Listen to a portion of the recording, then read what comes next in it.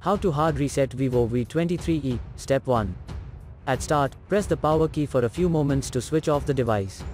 Step 2. Then hold down volume up and power buttons for a couple of seconds.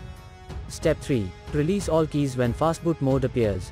For further detailed guide, please check the link in the description. There you will find further steps on how to hard reset your smartphone.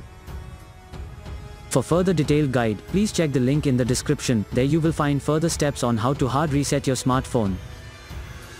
For further detailed guide, please check the link in the description. There you will find further steps on how to hard reset your smartphone.